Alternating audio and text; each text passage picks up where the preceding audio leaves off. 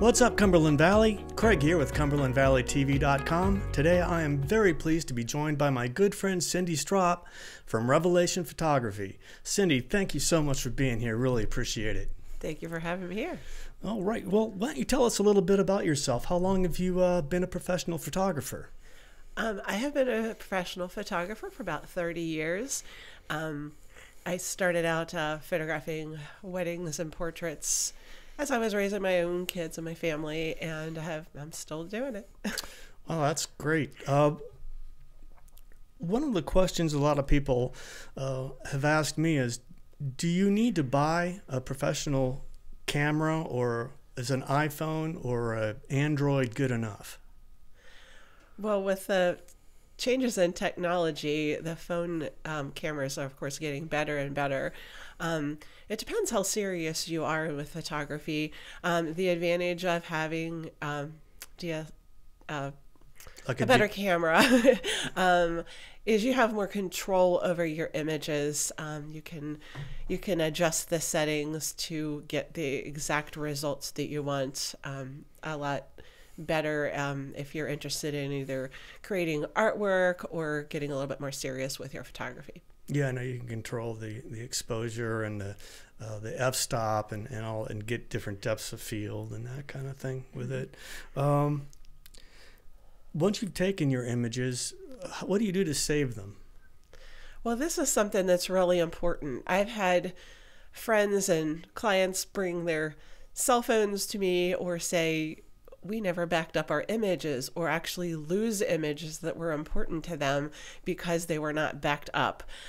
What I do, obviously with clients, those images it's essential that I have multiple forms of backup. As soon as I am done with an event, if I'm done with a wedding at midnight, that night those images are backed up. I do not that's the first thing that I do. I do use external hard drives, as well as online cloud storage as well. So there are multiple forms of backup for my images. And then you print. Obviously, you being a professional, you do a lot of printing. Yes. One thing that's just very important, we're in a generation that takes lots of photos, actually more photos than any previous generations. But this is a generation with no prints. And I know a lot of it is just with the new technology and everything is online and digital. For future generations, you want to have those family photos preserved, and you want to print what you want to preserve for generations.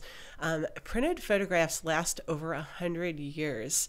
With digital media, everything changes so rapidly that, for example, if you have photos on a CD, they're going to be obsolete soon, and the longevity of those media, there's CDs that won't open images after 10 or 20 years, or if you store things near electronic fields, it can erase data. So the safest way to preserve those memories is to print them. When as far as the printing goes, do you recommend sending them off to like a professional printer or a lab, or is printing them with your home laser jet printer okay? There is such a variety as far as the quality of printing.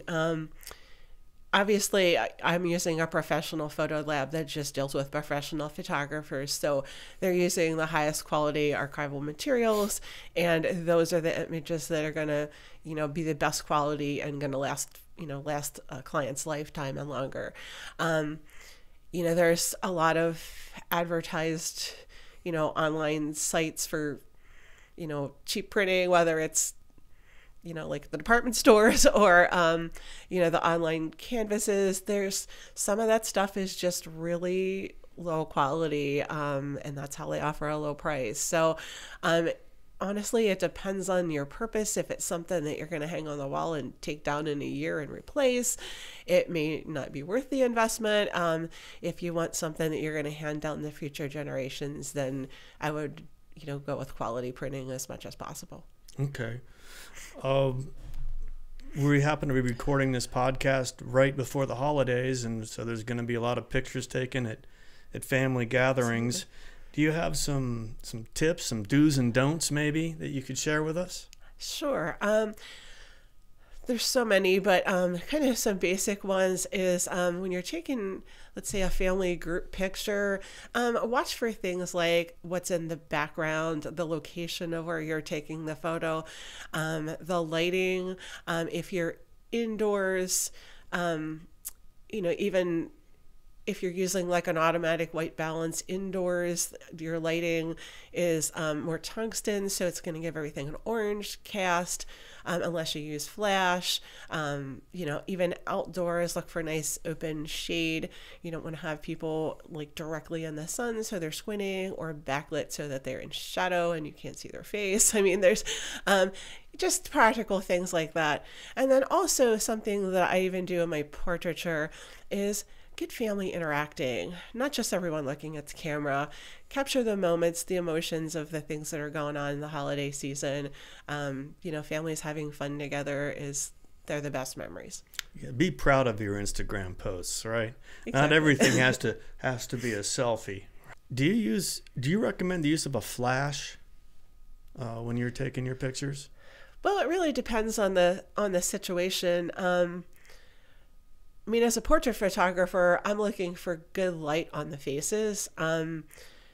Honestly, there's a lot of great natural light shooters that swear by that's all they shoot, and there's some great, beautiful natural light out there. However, unless you're in a perfect lighting situation, it's usually not going to be without some shadows on faces, and particularly under their eyes.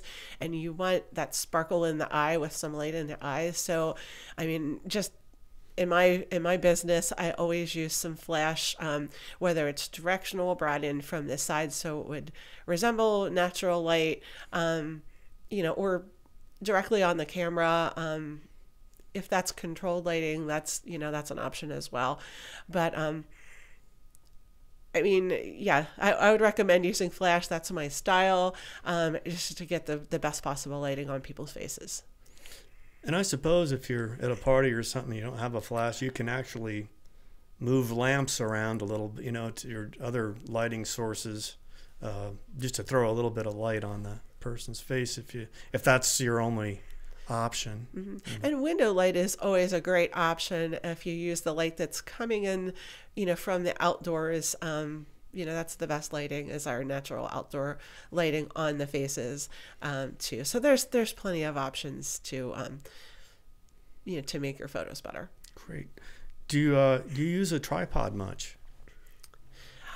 Not as much as I should, just because I tend to work quickly, and the tripod basically slows me down. So yeah. I know a lot of studio photographers there's advantages to using tripods with, to make your shot steadier. I just use a fast enough shutter speed that I'm not going to have motion in my photos, and I can I'm a wedding photographer, so we got to move quickly during weddings. So I don't let anything slow me down at a wedding.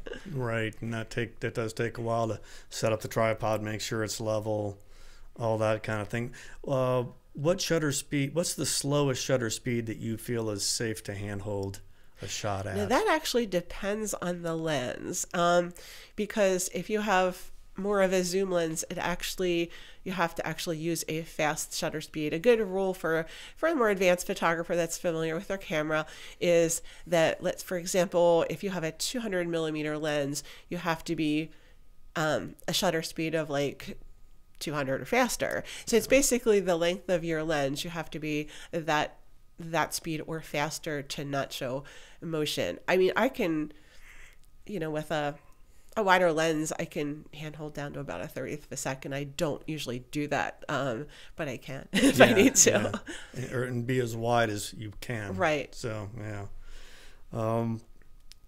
If people want to learn more about photography, more than just the basics, how can they learn more?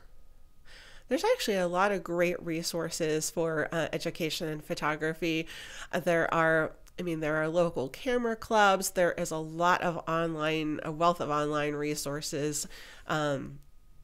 out there for education. I'm actually currently the president of Professional Photographers Association of Pennsylvania. And in addition to a resource for professional photographers, our monthly programs are also open to photography students, serious photography enthusiasts that just want to come and join us and learn. I also have taught classes and kind of one-on-one sessions with people that want to learn more about photography as well. Yeah, I know there's some good videos on YouTube too that can help you with the basic, but there's nothing like personalized instruction where you can ask a question as it comes to you instead of trying to figure it out. Exactly. Now, if someone's throwing an event and they want to be able to enjoy the event and not worry about taking a bunch of pictures, obviously they can hire you to do that. Yes. And then you're guaranteed some really good images, and the pressure's off you, the host, as far as getting the pictures. How can people reach you? What's the best way? The best way is still the phone. I want to talk to you and find out about your event, find out about, what you like, so we can, have the experience be exactly what you're looking for. Also, email. I mean, I have people that reach out through social media and that type of thing as well. I mean, everybody has different ways to communicate, but, any of those are good. And, just if it's an important family event, to hire a professional is something you should consider. I know a lot of people like to do everything themselves, but if it's something like a wedding, I said being a wedding photographer for 30 years, you got one shot to do this, and you want to capture everything that happens that day, and other things on your budget you can work with, and do some things yourself, but your photos are what you're going to have for the rest of your life. So just keep that in mind, that's something you're going on. And you've been doing it long enough that you can anticipate the problems that arise when you're shooting an event like that. And do you have a website as well, correct? Yes. Yeah. Yes. And people can check out your work on that, I assume. It's Revelation Photography, and the website is actually revelationphotostudio.com. And you can check out some of my work on there. Great. Well, I'll put all your contact information, including your email, phone number, and website, up on the screen so people can contact you easily. Hey, thank you so much for joining us and sharing some tips for the upcoming holidays. And we'll have you back again soon to talk about other aspects of photography. Okay. Thank you very much. Thank you. Bye-bye. Bye.